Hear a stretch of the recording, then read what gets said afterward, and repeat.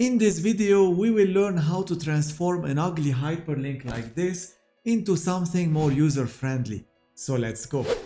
I will show you 3 methodologies and you let me know which one you prefer. In my case, I like the formula one. So I'm just gonna copy paste the URL of my channel.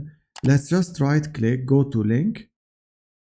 Here we need to put the address, so that's the URL. Let's copy it from up.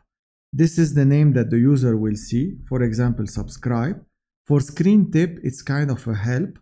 So for example, we can have YouTube, press OK, and there you go.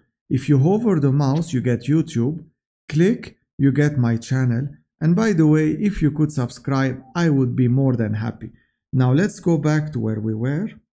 Let me show you the second methodology. It's very similar to the first one. So we copy paste the link.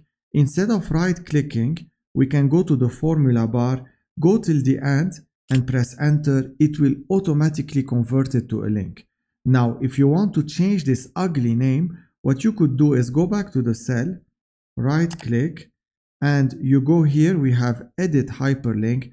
That's the same concept as before. So you can change this name to subscribe, for example, press enter and you get it. Now, if you have a lot of links, this is not very practical to do it one by one.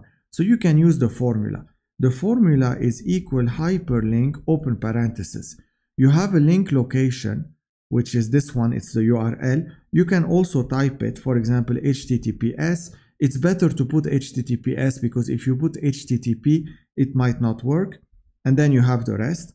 So in my case, I'm just gonna take it from this cell, comma, friendly name. For example, we can have it in double quotation, subscribe, close parenthesis, press enter, and there you go.